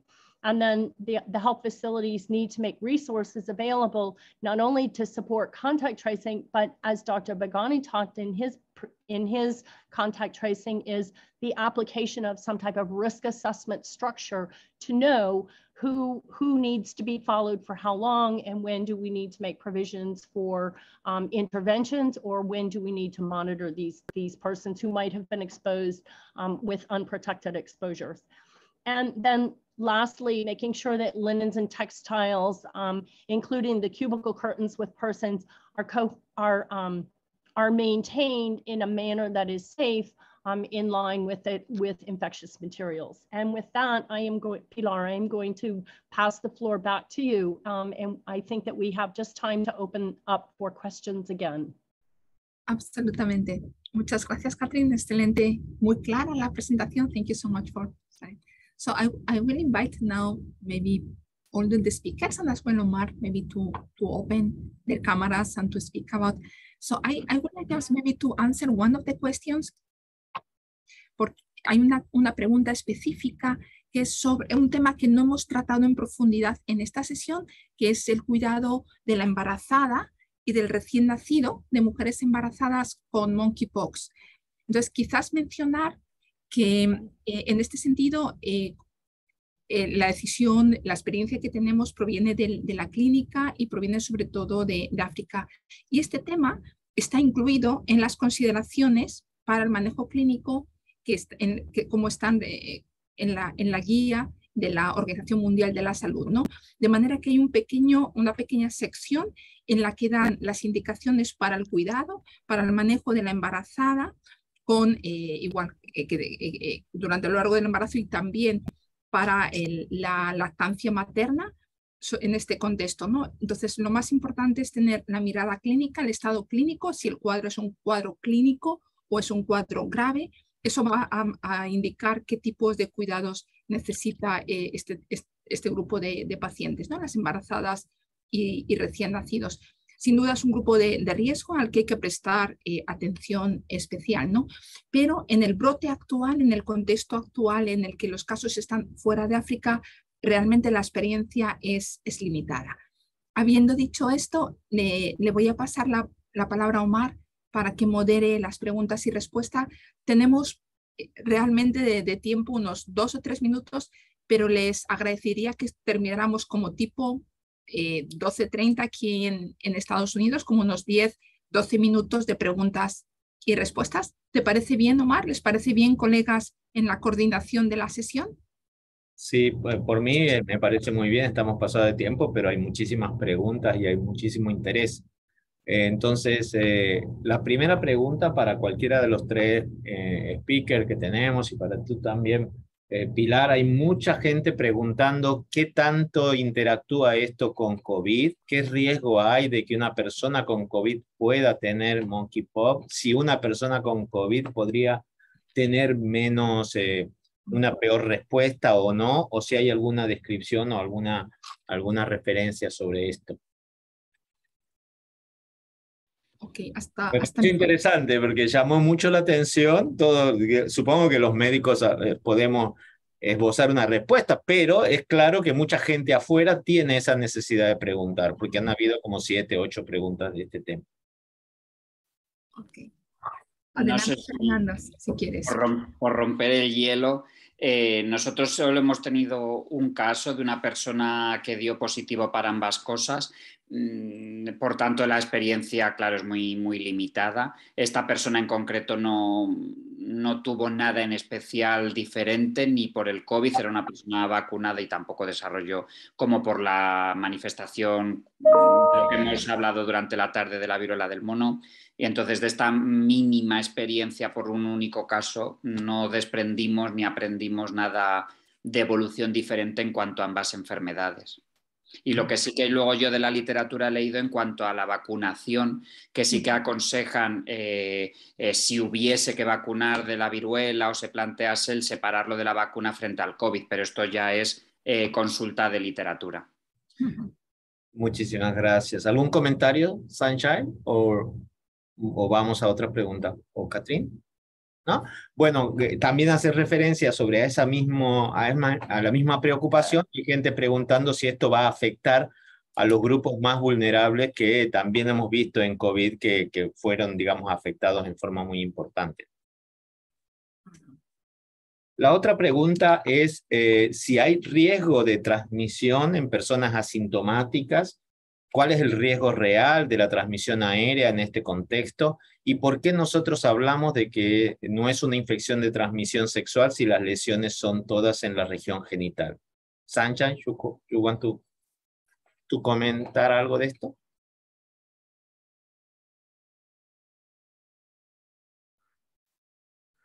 Yes, indeed. So let's take the sexual transmission issue first, and there is no doubt that it is sexual contact or very close contact during sex that is responsible for transmission.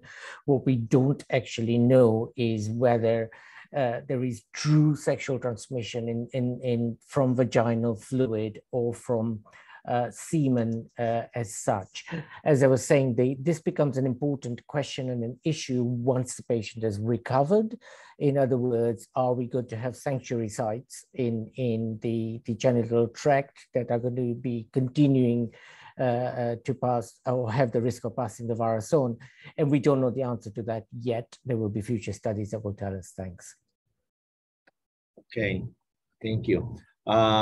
Después tenemos muchas preguntas sobre si hay grupos específicos que hayan tenido una peor evolución, particularmente si han visto niños, si han visto personas con personal de salud, si han visto personas con VIH sin tratamiento y si han visto casos en personas inmunosuprimidas o con corticoides.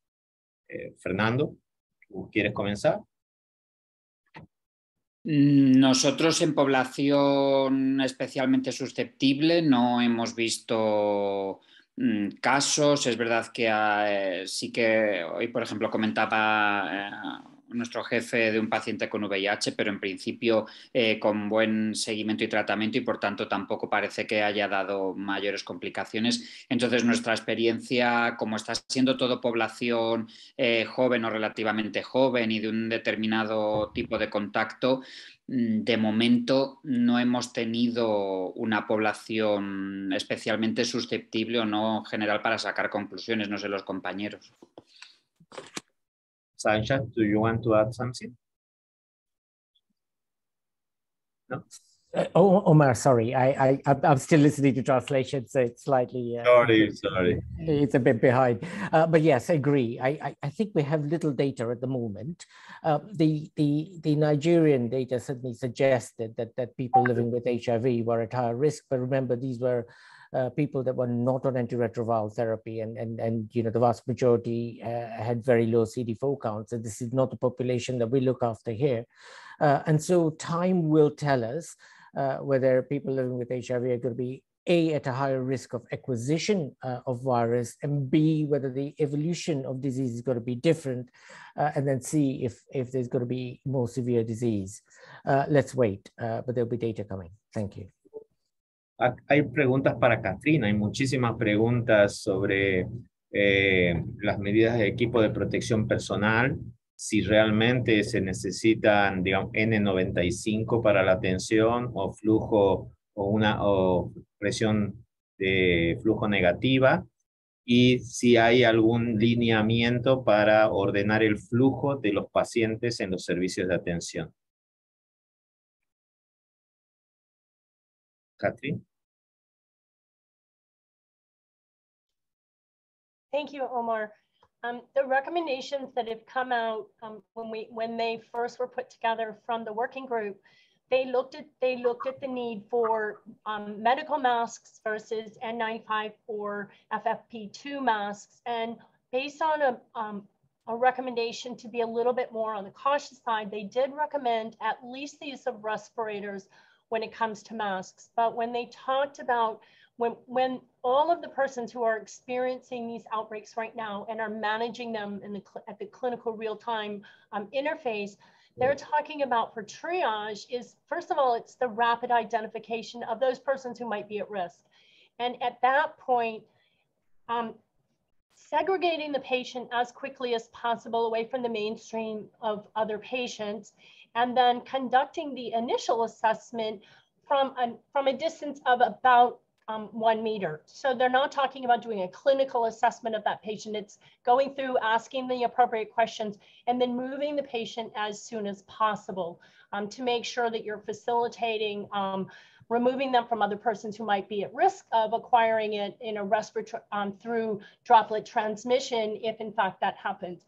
But the recommendation for the respirators as opposed to the medical masks was based more on a concept of a precautionary note, because for persons who have monkeypox, and as they progress through the disease, we don't know whether the viral shedding increases and remains in the room longer. And so in order to be able to protect everybody, the recommendation was made for the use of respirators as opposed to medical masks in the healthcare setting.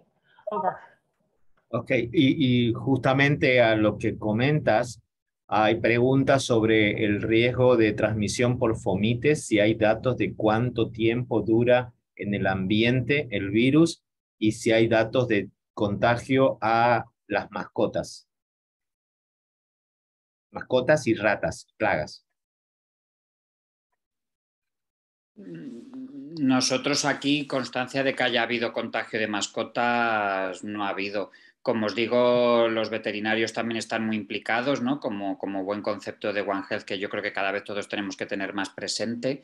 Os comentaba el protocolo que ha publicado el Ministerio, que es de acceso libre. Os podéis meter cualquiera de los oyentes en la página web poniendo pues, el Ministerio de Sanidad y esto de España, y ahí aparece. Entonces sí que se han puesto ciertas indicaciones, pero no tenemos notificado ni constancia a fecha de hoy de que mascotas en el ámbito domiciliario se hayan contagiado o hayan tenido constancia de viremia, síntomas, etcétera. Pilar, hay varias preguntas también sobre cuál se puede estimar que sería el riesgo real de esta pandemia nueva, si esto va a tener las proporciones que ha tenido COVID y cuáles son los siguientes o las siguientes informaciones en esa línea. Muchas gracias, Omar. Esta es una pregunta que nos hacemos todos y que la respuesta la vamos a tener próximamente el jueves. El jueves el director general de la Organización Mundial de la Salud, el doctor Tedros, va a convocar al Comité de Emergencia de la OMS para discutir este tema y alcanzar una conclusión. Seguro que van a tener en cuenta muchos factores, ¿no? Los factores epidemiológicos, los factores de diseminación de la enfermedad, los factores también que están relacionados con la gravedad y con la potencial letalidad de la infección, ¿no? Entonces, este grupo de expertos, este comité de expertos, el jueves dará una primera recomendación hacia el director general de la OMS acerca de si este evento reúne estas características para ser considerado como de potencial importancia internacional. Así que hasta el jueves tendremos que esperar ese primer análisis, puede haber más, ese primer análisis del comité de expertos. Catherine, acá hay 3 preguntas más para ti. Quieren saber cómo manejar los residuos contaminados a nivel domiciliario y quieren saber si los familiares, los contactos también tienen que estar en aislamiento. Eso ya lo comentaste, pero me parece bueno reforzar. Thank you, Omar. The management of waste in the home setting is a little different than the management of waste in the healthcare setting. And so the recommendations that are being made there are that those items that are contaminated with drainage from the lesions themselves, masks that the patient may, or that the person with monkeypox may wear, and other items of this type of general nature that have come in contact with the person with monkeypox that may be contaminated should be placed in a strong bag and tied up. And then right now the WHO is recommending that those can be tied securely and put out for general waste collection. And so it is possible to safely manage the waste in the homes. The linens are the big key in the homes because they carry a lot of the drainage, and as the scabs begin to fall off, they also have some level of transmissibility. And so the linens need to be very carefully removed from the bed, rolled up, and ideally the person with monkeypox should manage their own linen and laundry. So they should be doing their own clothes. And all of this should be separated from the general household laundry and clothing situation to be cleaned. We do recommend that the clothing be washed in hot water greater than 60 degrees Celsius, and along with a detergent. If there is no hot water available, then the recommendation is that they can be soaked in a bleach dilution to minimize the risk of transmission, and then placed out in the sun or dried in a dryer with hot air. Over. Okay. Thank you. And also there are people claiming that we didn't say how long the virus lives in the surface. We have information about that? Katrina, you are mute. You are mute. Sorry, I turned it off instead of on. I'm going to pass that to Dr. De La Calle or Dr. Begani. There are studies that have been done, but I don't recall them, so I'm going to pass that to the experts. Over. Yeah, so I have to say I'm not an expert virologist on this either, but we know it's a DNA virus. In other words, it has the capacity to survive for long periods of time. There are environmental studies underway as we speak in the UK. We're certainly looking at how much contamination you get whilst the patient's in the room, and then there are going to be studies looking at how much contamination you get afterwards. Thank you. Un montón de gente aprendió un montón con COVID y entonces ahora hay gente preguntando si esta infección produce inmunidad, cuánto tiempo protege esta infección y si se han descrito casos de post-monkeypox, como se ha descrito el post-COVID también.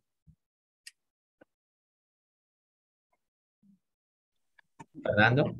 Como decía el doctor Sanjay, no soy tampoco inmunólogo y yo pues lo que de por obligatoriedad haber estudiado tanto todas estas semanas y meses, sí que yo por lo que parece que los ortopoxvirus sí que dejan una inmunidad duradera. De hecho hay estudios de pacientes en los brotes en África, por ejemplo, de persistencias de inmunoglobulina G vacunales incluso en los brotes, y sí que parece que se despierta y que se reaviva esa respuesta inmunitaria cuando hay una infección por monkeypox.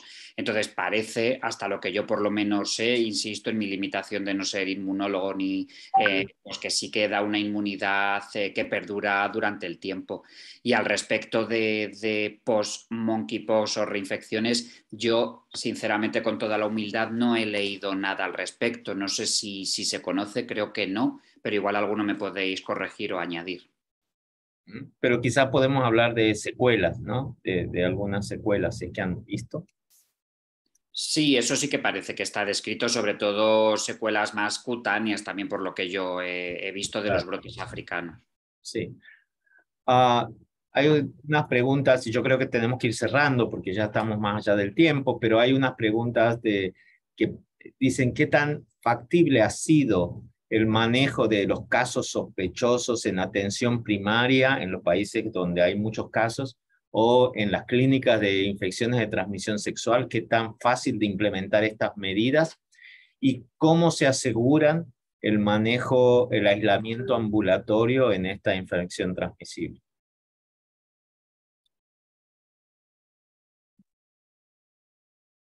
Bueno, no sé si por si quería el doctor Sanjay o...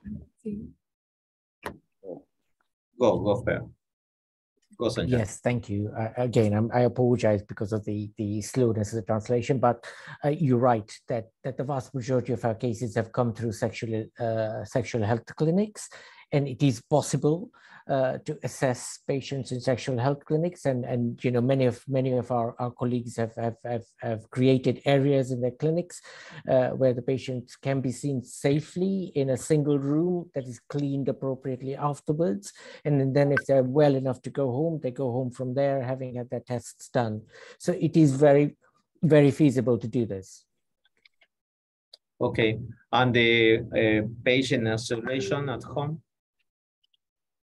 And the patient isolation at home is really crucial. I mean, I think this is one of the big things, and you know, clearly they need to have their own bedroom and be able to, as we pointed out already, manage their laundry, their clothing, etc.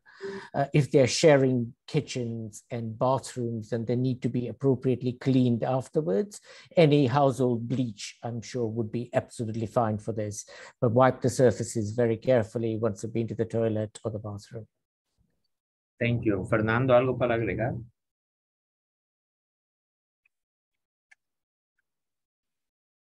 Algo para aislamiento, si algo para agregar de aislamiento domiciliario, cómo se controla que realmente la gente lo pueda cumplir, y cuál es tu percepción de qué tan fácil ha sido integrar todas estas medidas de detección y de prevención a nivel de atención primaria.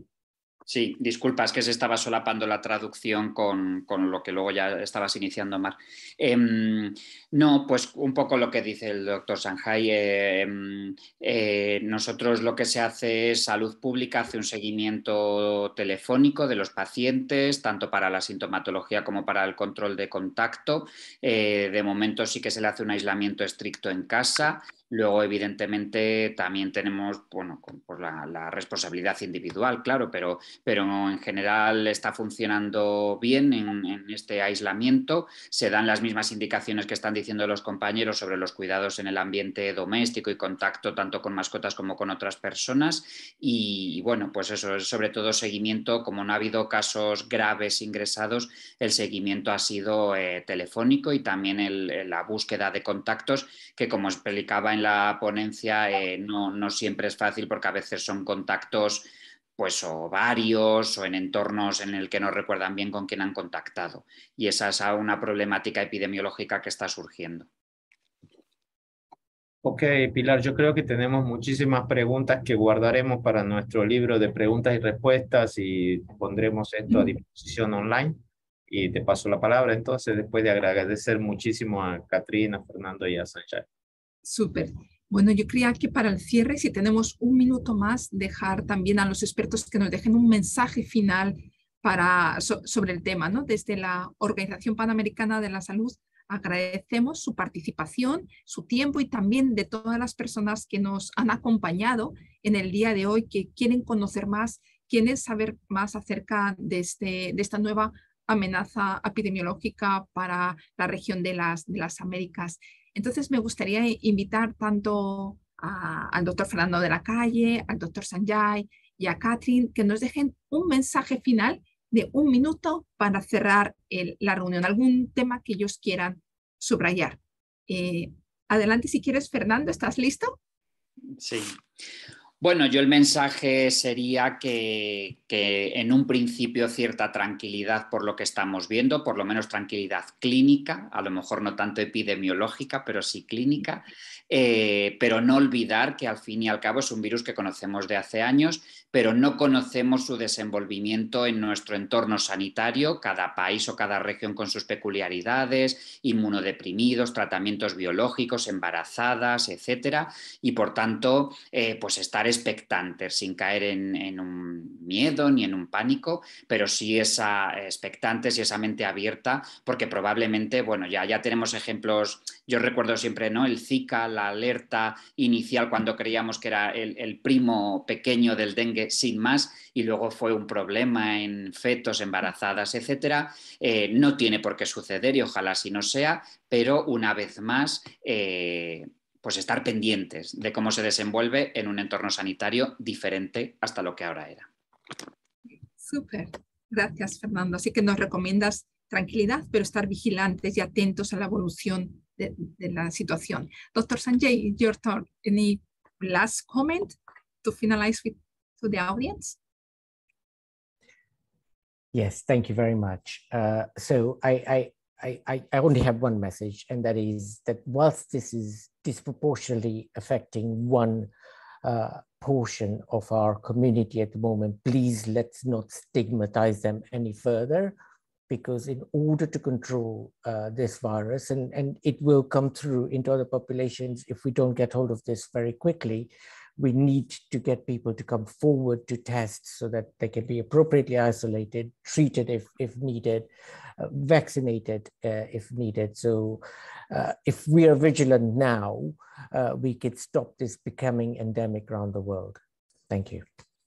Excelente, excelente mensaje, ¿no? Muy bien comprendido, ¿no? La importancia de la comunicación del riesgo y de acciones oportunas para contener al máximo la diseminación del virus en este momento.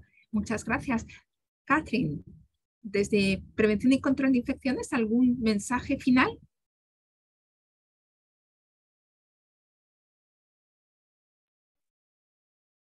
Yes, thank you very much, Pilar. And I think my message is brief. Well, we know that at the current point, most of the persons who are presenting have relatively mild cases and they are being managed at home.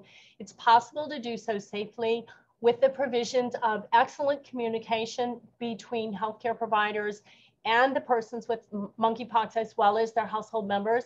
And also remembering to provide good education. So we need to keep in touch with them to answer their questions as they arise.